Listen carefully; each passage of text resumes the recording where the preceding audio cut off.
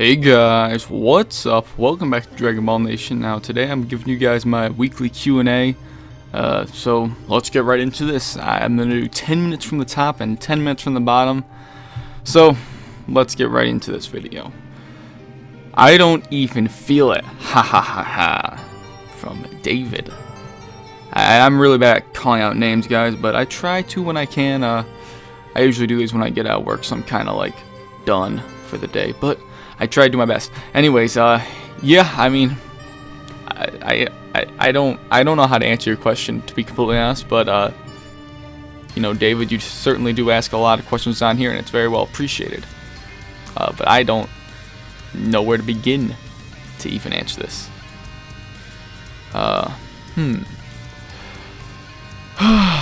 Did Beerus tell the what the hell am I saying? Did Beerus tell the Supreme Kai not to kill Frieza because Frieza was his weak compared to the Supreme Kais? I don't think he did at all. I mean, the Supreme. I don't think that they said that anything like that to the Supreme Kais. I can't even talk today, guys. Obviously. What kind of music do you like? Well, I like a lot of 80s stuff. I'm actually just checking this streaming thing to make sure it's running, because I had forgotten whether or not I clicked it. That could have been bad if I went through the whole Q&A without having recorded any of it. But what kind of music do I like? I like a lot of 80s music, like Judas Priest, you know, Van Halen. I do like a little bit of Metallica. A lot of the 80s stuff, a lot of 80s pop. You know, Gary Newman, a lot of that stuff. And I do listen to some of the stuff from our current time, and you know, a lot of it's good, but I really do prefer a lot of the 80s music. Oh, this next question is great. DBN, why do you hate Goku T23? I watched a few of his videos, and they aren't that bad. Well, this is coming up from, I mean, I'm sure many of you that saw my video the other day probably are watching this one. And I had stated that I think Goku T23 is garbage. And a lot of people want me to do a rant video on him, or want to know why I think so, and I was gonna originally do a rant video, but I've had some people say that I really shouldn't, and I guess they're kind of right. It is kind of childish in a way, so I don't think I'm gonna do that. It's not like me backing out or anything like that, because I'll tell you exactly why I don't like him right here, guys, for you. I'm not gonna make a separate video, but for those special, you know, individuals who want to watch this and listen to what I say, fine. I'll tell you exactly why I don't like Goku T23. It's not that he's bad at making content, or his videos are terrible. I know I said he was trash, and he is, but the reason I think he's so bad is because, first of all, I'm only referring to his Dragon Ball Z topics. I don't care about his anime stuff. You guys can like that, and if you're a fan of him, I'm not going to hold anything against you. You can be a fan of him. You can think he's the greatest YouTuber ever. That's fine. I don't think he's very good, but I don't think I'm that good myself, and there's people that say I'm their favorite YouTubers, believe it or not. I'm sure there's people out there that think I'm trash, but that's alright, you know. Criticism is everywhere. You gotta have thick skin on the internet. If you can't handle it, then, I mean, what are you doing here? But basically, number one, all of his footage that he uses for his videos, he basically gets off of other people's YouTube channels, like, you know, like, I guess maybe the DBZ something. I can't remember his name.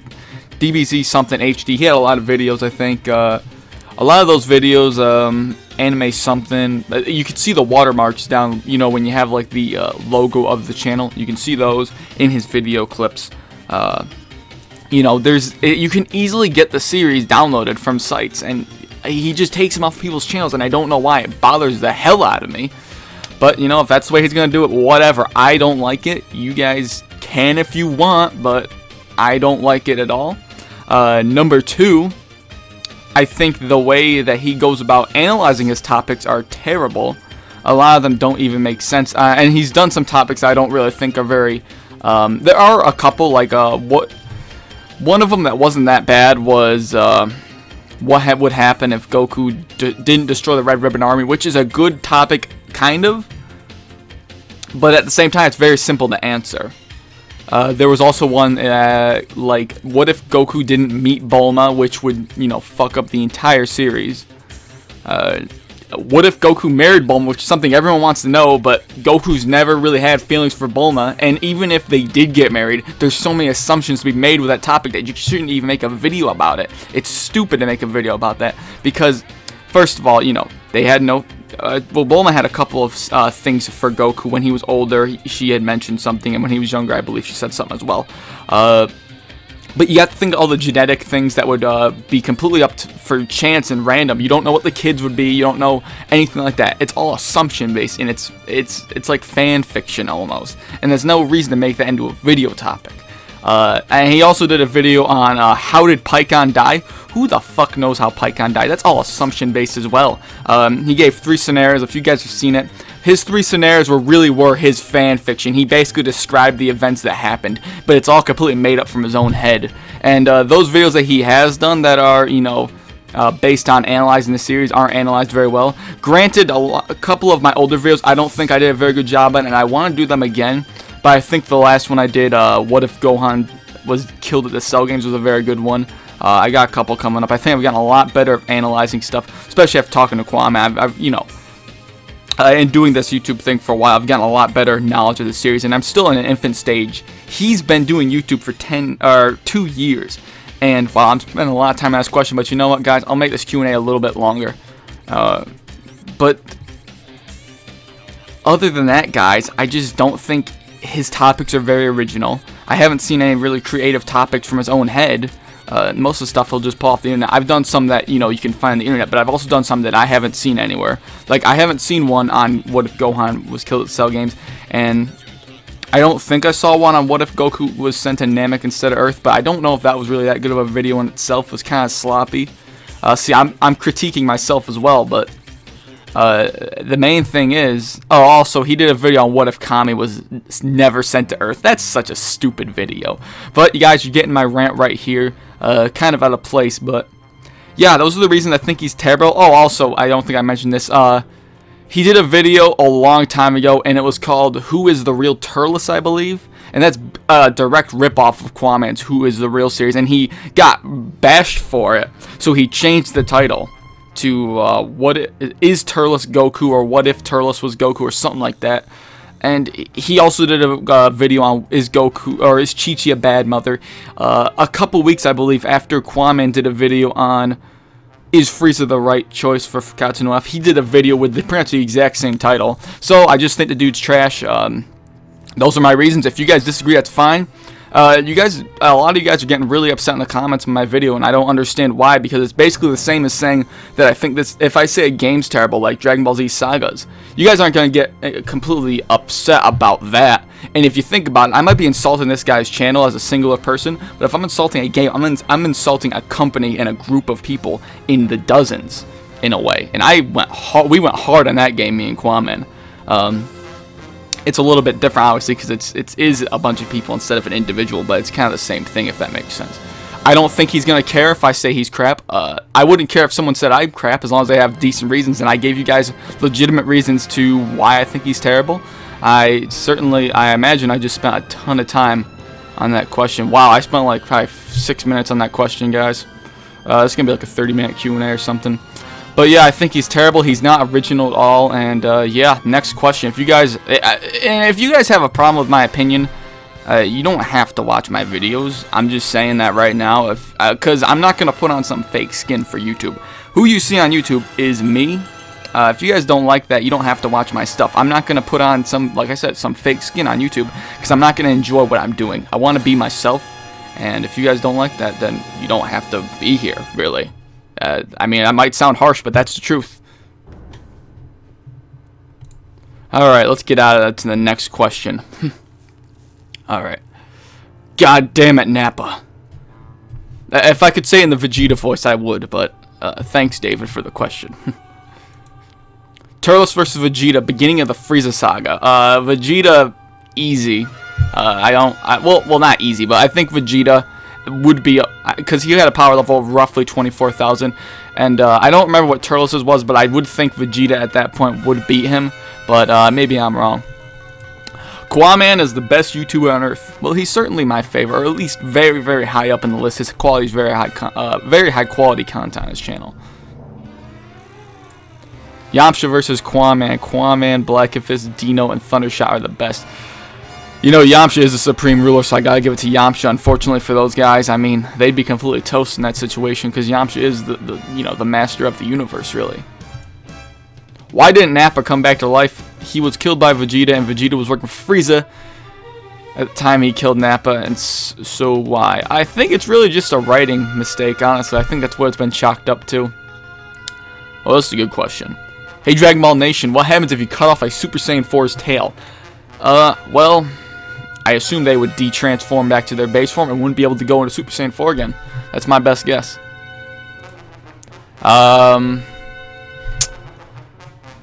What would you... Oh, yeah, I checked this out beforehand, because if there's links, I look at them beforehand, just so I don't have to not answer someone's question. What would you say to this, and what do you think Rhyme Style's response would be? These are basically videos showing that, what's his name? Some guy from Screw Attack. It's the guy that plays Boomstick, I believe, in the death battles. He's basically saying how he was a big Goku fan, and he hates Superman, so it kind of, like, you know, contradicts people saying that they're hate anime or something like that. But I don't know, that's basically what that was. I don't know what they would say. My response is, sure, if he likes anime, that's fine, but those two don't make the death battle. It's actually done by some girl, I think, the analysis, I believe, but it's not done by them. They just you know, voice over it. It's done by a different bunch of people that critique it, I guess. Favorite what if stories in characters in video games? What if stories? That's very, I cannot answer the first one because there's so many. Although I really do enjoy the part in Budokai one where Cell absorbs Krillin. That one's very good. And what if characters? I'm a big fan of the Super Saiyan 3 Vegeta. He does look very cool. I'm trying to think of other what if characters, but off the top of my head, Super Saiyan 3 Vegeta was definitely a good one. Which one of Bulma's hairstyles do you like the most? I don't know, man. I don't know. How about the one she had before she went on Namek, I guess. Yeah. I think, yeah, when Goku was in the hospital. Yeah, sure, why not? I'll pick that one. Sorry if you find that a little bit dialogue sick, but I want to know what you thought of it, as it might be used in the game that I'm working on. Sorry about the typos. I'm guessing he's continuing the question below this. A woman dressed in pink PVC dress, and oh my god, and a strap-on drill enters the room. Woman, come here, sweetie. Man, please, no. The woman bends him over and has a second woman hold him down while she puts the PVC thong. Woman, that's it. Shh. Now it will be beautiful. Drill sounds. Man, where the fuck did you come up with this, man? Come on. That was great. I hope you all enjoyed story time on Dragon Ball Nation. It's a very popular segment on my channel. Every Tuesday, not really, but story time with Dragon Ball Nation, always fun. Do you think we will ever see a Lego Dragon Ball Z game? No, because we don't even have Lego Dragon Ball Zs. Not official ones, at least. Okay. 3 out of 3. I'm guessing he's numbering his what ifs. What if Cell had absorbed Super 13? Sorry for the Cell questions, as I know you like Cell. Yeah, Cell is my favorite villain, and my second or third favorite character. I flip-flop between him and Vegeta.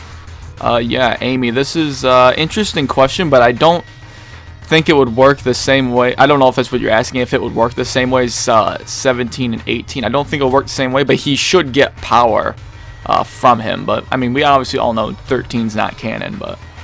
Well, I guess he's not canon the way we see him, but there should be an Android 13 somewhere in the Dragon Ball Z universe, just not the one we saw, if that makes sense.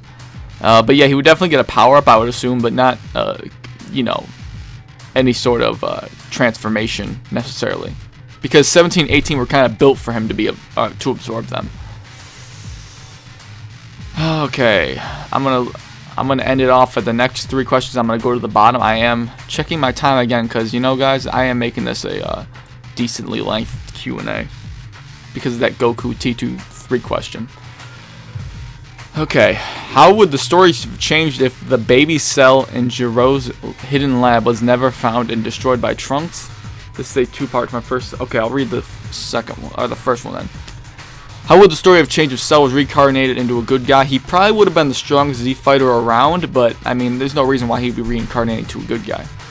And this one's asking, what if he was never destroyed in the present timeline?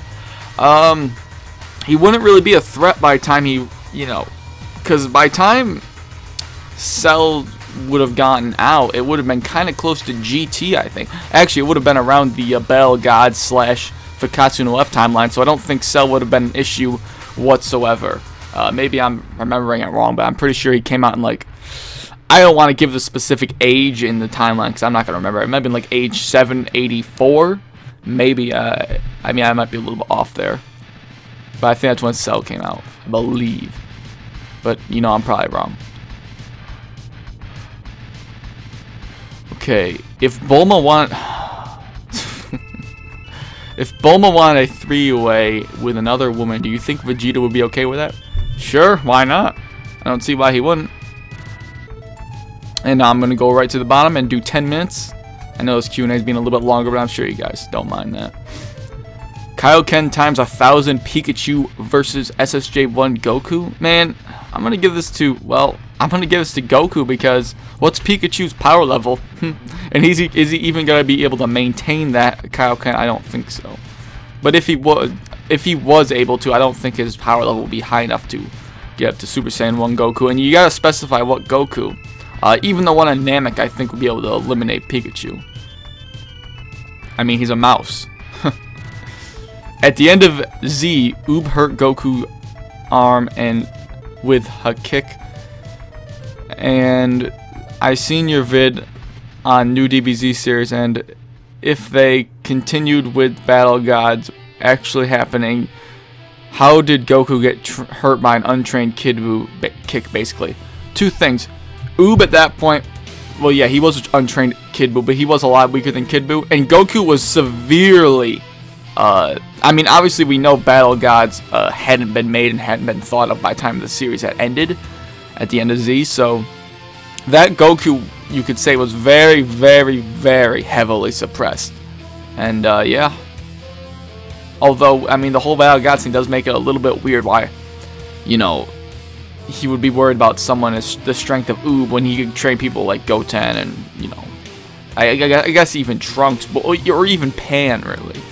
So, I mean, it doesn't make sense, really, but he you know, the best we could say is he was very, very heavily suppressed. Why didn't Goku get great Zenkai boosts in Dragon Ball? In Dragon Ball Z, they got way stronger after severe wounds, but Goku got hurt just as badly in his fight with King Piccolo in Dragon Ball. Well, obviously, I'm sure me and the person asking this probably knows. But Zenkai boosts weren't thought of until the Saiyan Saga. But it kind of is implied, I believe, that Goku did get Zenkai boosts in Dragon Ball, even though they weren't invented. I think Krillin had said that Goku would come back stronger when he got injured. Or it seemed like he always got, whenever he came back from near death, or whenever he came back from a big fight, he got stronger. So it's kind of implied, but they weren't really thought of back then. Do you prefer calling Gohan Ultimate or Mystic? I flip-flop, but 60% of the time I call him Mystic. But I do flip-flop. It's kind of like Mr. Satan and Hercule. I used to always say Hercule, now I kind of say Mr. Satan most of the time, but I can flip-flop. Is Goku your favorite character? If Goku is your favorite character, why is Gogeta your mascot? Well, I think Gogeta fits the channel art. I think that's one reason. Second reason is when I had my intros, he was the main guy for the intros, and he fits so well with the channel. I think it's a really good mascot for the channel. If you guys think another mascot would be good, let me know. I mean, I'm not going to change them probably, but I would like to see what you guys would think would be a good mascot for the channel. But I think he fits the channel. It's a badass picture that I have, and yeah. Why can't women go Super Saiyan? They can, they just don't, because they're not shown to. Actually, I might not remember to link this, but I'll try to remember. Quaman did a video on why can't Pan and Bola turn Super Saiyan. You may have already saw it, and you just decided to ask me so I can hopefully answer. But there is no answer. They should be able to turn Super Saiyan, and there really isn't a way to answer it. It's just writing, really. But if you haven't seen this video, go check it out in the link in the description. Great stuff. Which DB/ZGT character do you hate the most and annoys you the most? I don't know, Chaozu. I hate Chaozu. I don't like Puar either. What if Vegeta didn't kill Nappa? I get this one requested so many times. Nappa doesn't have any potential really, and he's way too weak to really help at all in the series, I think. And he's kind of old. It's implied he's kind of old as well, so I don't think it would be that big of a difference, and I don't think it's a much of a video topic. You can go ask Goku T23 to do it. He'll probably do it. I gotta stop talking about that guy. You guys are... A lot of you guys hate it, and that's fine, whatever, but that's just my opinion. He'll do it for you. Go ask him any of your topics. This is a tough one. Fuck, marry, kill, Videl, Chi-Chi, Bulma. I've been asked this by my friend before, and wow, that's tough because okay. Fuck Bulma, marry Videl, kill Chi-Chi. There you go. You happy now? Are you happy? You put me through that. About which power level do you have to survive? Okay, at which power level do you have to be to survive an explosion of a nuke? I'd say that if you're around Raditz, you should be able to survive one, I would think, but that would be a safe bet for me. But you got to think about the radiation too. It's very hard to calculate that stuff. But from the exact explosion, I'd say Raditz would, you know, be able to survive something like that. But it could be lower. What if the events in DB and DBZ never took place until Jiro created Cell? What? Wouldn't the series be fucked?